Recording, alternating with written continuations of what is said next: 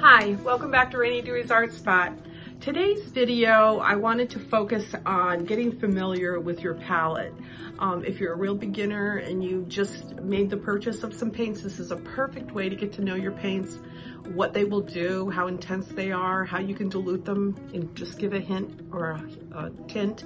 And then you can also learn the names of them. You also will learn the opaque and transparent properties. So the palette that I have set up is John Pike's palette. You might have a different palette in a different configuration. You might have opted for something simple and round, or a fancy stick your thumb in it palette.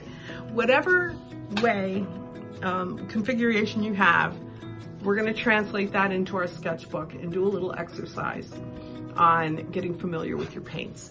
So grab your sketchbook. This is going to be all sketchbook work and taking notes and getting familiar. It's kind of fun. There's no pressure in it, no pass or fail. That's the beautiful thing about art.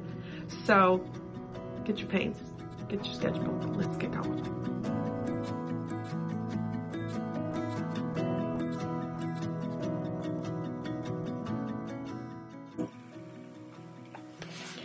What I started doing here is I gave myself a little grid. It really represents John Pike's palette. That is a Sharpie, waterproof Sharpie. And the reason why we're doing that is as you paint over it, you can see which paints have a more opaque or less transparent property to them.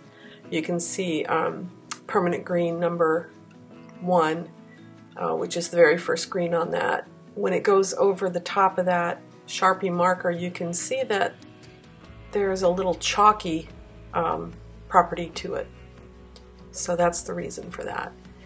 And then what I'd like you to do is you just take one of your flat brushes, you do one swath of whatever color it is, and then you can try to dilute it and see how light a tint you can get on the bottom of each one of your samples. So that's what I'm having you do here, or that's what I'm doing here. Once you're done doing your samples, you're going to want to label each one with the color that it is, and if you use different manufacturers, you may want to make a note of that as well. Some of those colors look like they're a little close to the same, but there's a cool and warm of each. And I have a lot of different blues, which I'm not sure I need them all. Yes, I am sure I need them all. These colors that I'm writing here on the bottom, black, Payne's gray, Windsor red shade, Windsor green shade, and then a gouache white. Those are not on my John Pike's palette. Here I'm writing some notes. Okay, your primary colors, those are red, yellow, and blue. And those colors cannot be mixed from any other colors. Your secondary colors are two primaries mixed together. For example, yellow and blue make green, red and yellow make orange, blue and red make purple. Those are your secondaries.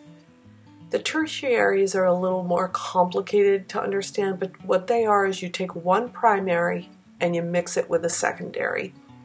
So you're going to take one of your reds and mix it with an orange, and that would be considered a tertiary. Okay, we'll go over those, each individual topic, primary, secondary, and tertiary, in future videos, so don't worry about that right now. So that's just a little overview of getting to know your palette. The most important thing to remember is don't forget to have fun. If you liked this video, don't forget to give it a thumbs up. And if you really would like to see more videos and be notified when I post something new, subscribe. It would be great. Thanks again for watching.